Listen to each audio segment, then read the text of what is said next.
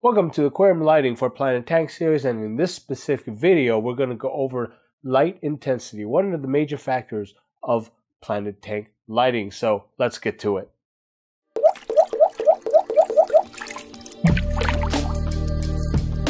So how do we measure intensity? This is one of the major factors that I talked about in the previous video over here, and if you haven't seen it, check it out because it kind of introduces the next three videos. So when we talk about intensity for planted lighting, we have to talk about par rating, and we will get into that in a bit. But first, if you're new here and you want to learn more about aquariums or talk about aquariums, hit that subscribe button as well as that notification icon so you'll know when I make new videos as well as do live streams.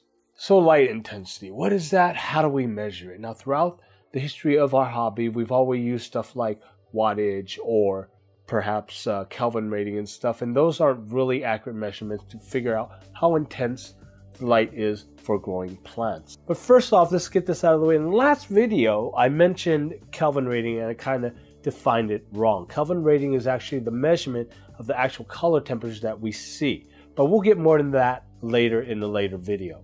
PAR, photosynthetic active radiation, that's what it stands for. That measures how much intensity and radiation is going to hit the plant leaf. Now there's a lot more to PAR because we have to look at PUR as well, P-U-R, and that whole thing is another definition, but we will get into that in a little bit. So PAR isn't always the direct thing that we have to look at, but it's the most easiest thing that we can look at to measure the intensity of light.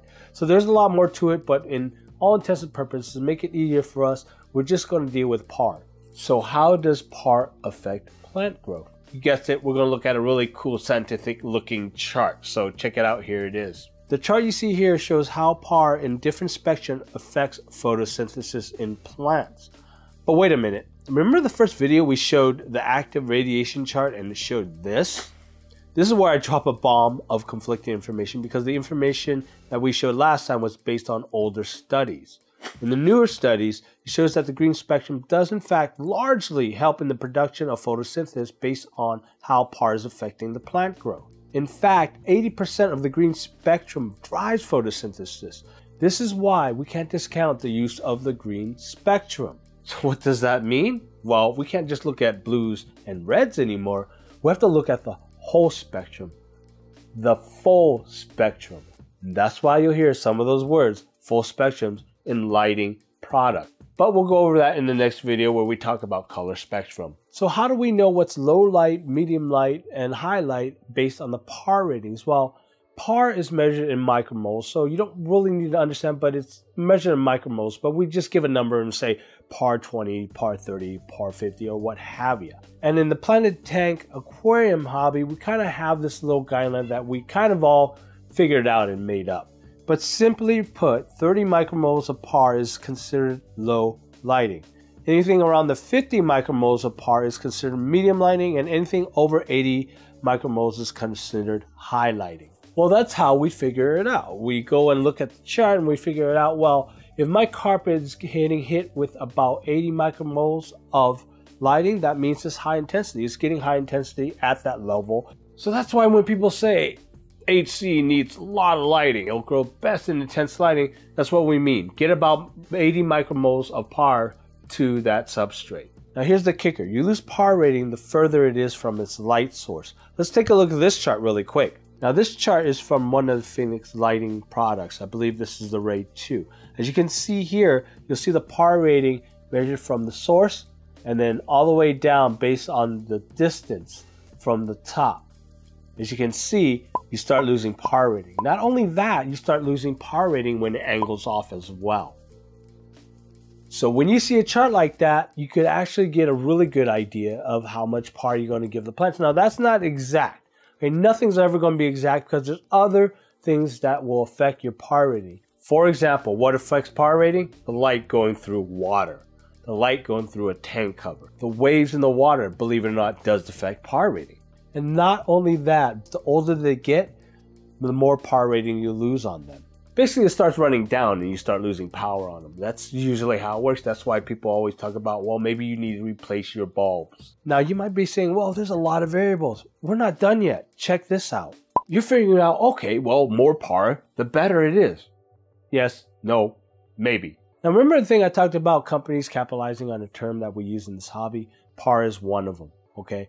The problem with PAR is that measuring it isn't an exact science. I don't think anything really is an exact science in our hobby, but measuring PAR is definitely one of those things. A lot of the ratings the PAR was measured in is usually, especially by the manufacturers, measured without water in the way. In other words, they're measuring an empty tank based on, the distance from the light source itself. Keep that in mind.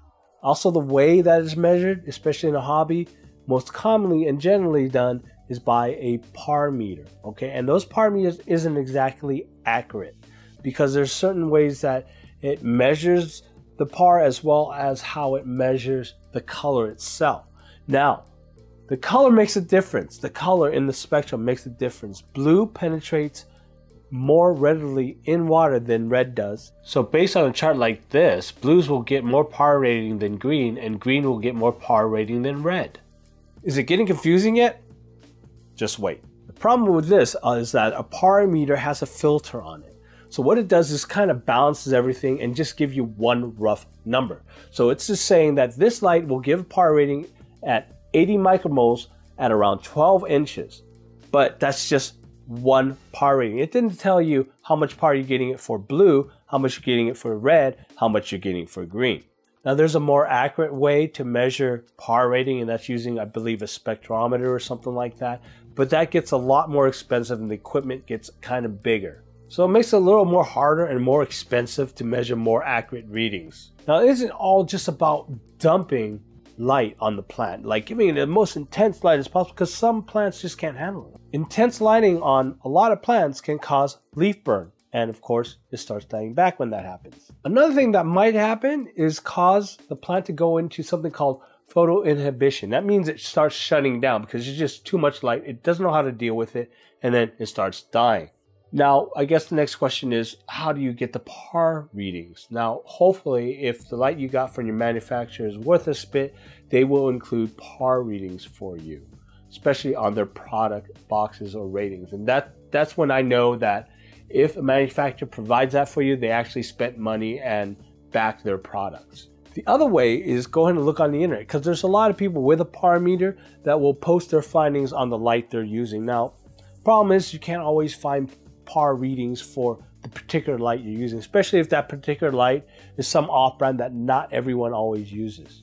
Another way to measure PAR, get your own PAR meter. Okay, you get a decent PAR meter from $500 or up. Okay, you could actually make a do-it-yourself PAR meter, which you can actually find on YouTube, and actually Mike from Aquaporos actually did a video on that. So that's another way to go. And for a do-it-yourself PAR meter, we're looking about $170, something under $200. But again, a do-it-yourself PAR meter will not be always accurate, but at least you get a decent general idea. PAR does not tell the whole story. PAR is just one part of it, okay? It just tells you the intensity that your plants are getting from the light. But you cannot discount the color spectrum that's being used, and you cannot discount the coverage that's happening in your tank. Just like balancing a planted tank so you don't get any algae and get healthy plant growth, you gotta balance the lighting. And in the next video, we're going to go over the color spectrum and how it affects plant growth. Thank you for watching. Remember, if you're new here, hit that subscribe button and that bell icon, and hit that like, comment, and share where you can. I love you guys, and remember, stay wet with your tanks. Have fun out there.